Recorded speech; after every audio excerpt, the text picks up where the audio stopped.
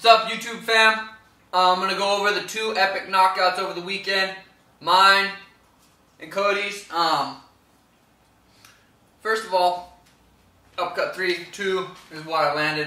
I landed it a couple seconds before I knocked him out with it. I'll try to see if I can put that in this video.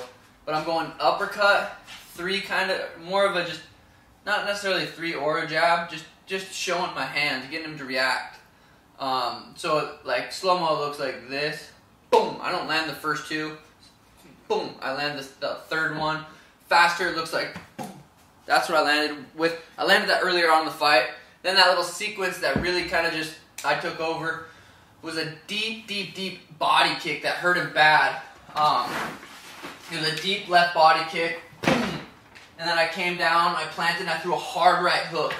That landed big time. That wobbled him a little bit. Then I did a switch stance. This was fucking sweet. I did a switch stance to a head kick. Boom. Went over his head.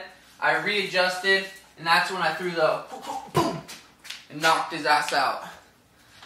The pure technique and clean and speed of that whole combo was fucking so sweet.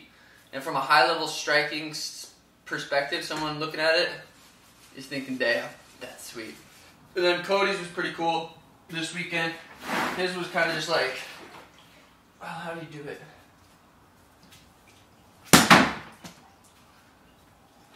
So that was pretty cool. I don't know, there's levels to striking.